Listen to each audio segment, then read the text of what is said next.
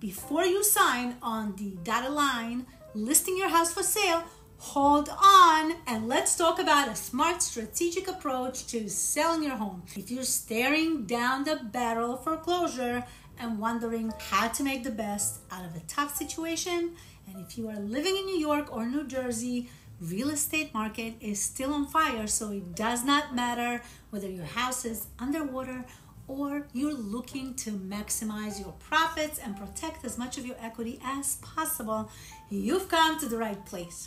Because today we're diving deep into some crucial house selling tips even during foreclosure.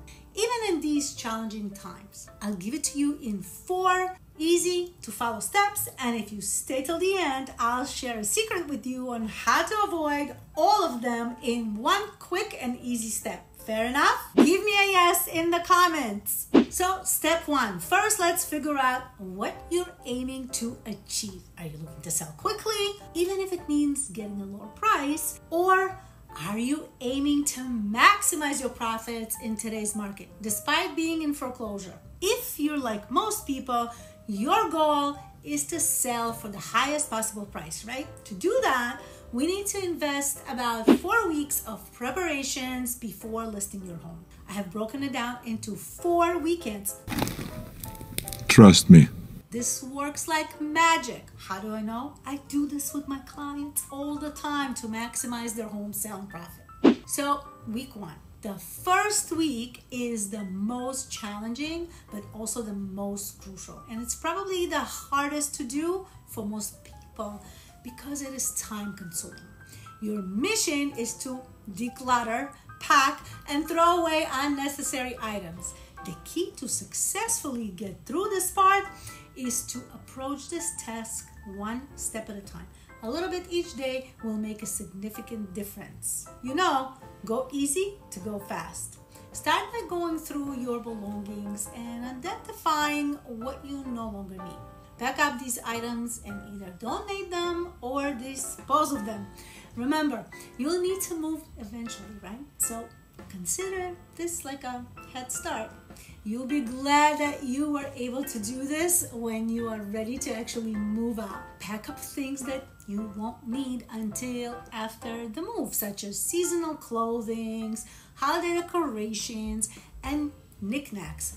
Label your boxes though clearly to make unpacking easier later on. Now, personal items like family photos and unique decorations should be packed away too. While they make your home feel special to you, potential buyers are not interested in these and might find it hard to imagine themselves living there. Clear off your countertops and surfaces. Think of how tidy and neutral a hotel room looks like. That's the kind of environment you're aiming to create. 100% my motto. Now we're in week 2. In this second week, your focus shifts to getting your home ready for professional marketing photos. These photos will be critical in attracting buyers. So it's important to present your home in the best possible light. You can start by doing a detailed walkthrough of your home, paying really close attention to small details. Clear out all the countertops in the kitchen and bathrooms, removing items like toasters, coffee makers, and toiletries. Consider storing these items out of sight for the photos, okay? I usually do this part together with my clients to help them with this very important marketing preparation.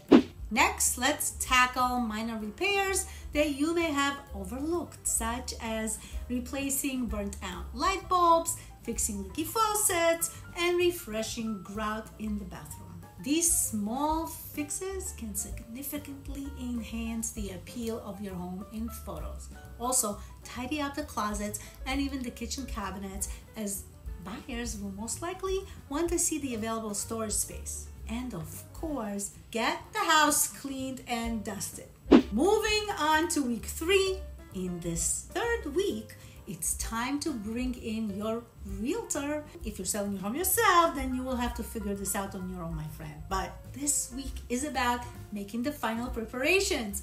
Your realtor will walk through your property and provide you with valuable suggestions for staging and any final touches needed before the photo shoot. Discuss with your realtor the possibility of virtual staging if necessary. I personally love virtual staging when I determine it will be beneficial to virtually stage the room if it will generate better marketing to attract more buyers to the house. Virtual staging can be an effective and cost-efficient way to show potential buyers the home's possibilities without the expense of actually physical staging, because more buyers result in more offers, and more offers result in a higher sold price. Hey, I just reminded that I posted a video on home staging tips for a successful home sale where I share in more details for you on how to do this.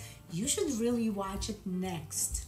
Okay, week number 4, congratulations! You've made it to the final week. How exciting! Your realtor will visit a day before the photo shoot to ensure everything is perfect. They will coach you on how to handle showings, what to say, and most importantly, what questions to refer back to them. So during this week, the for sale sign will go up and you'll be ready for the photo shoot. These photos and videos are vital marketing tools that will attract buyers and generate interest in your home. If you follow these steps, you'll be well prepared to sell your home quickly and for the best price, even during foreclosure. Wow, you made it to the end.